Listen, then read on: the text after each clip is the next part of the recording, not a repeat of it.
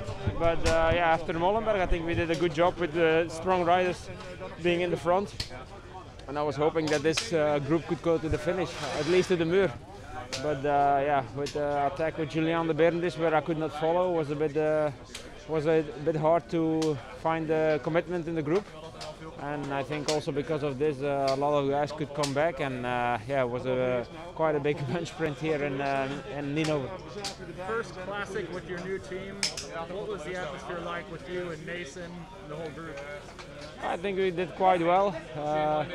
We were a good position, but yeah, it was not easy to make the difference. I think it was not super hard, but I think it was not a bad first race to do.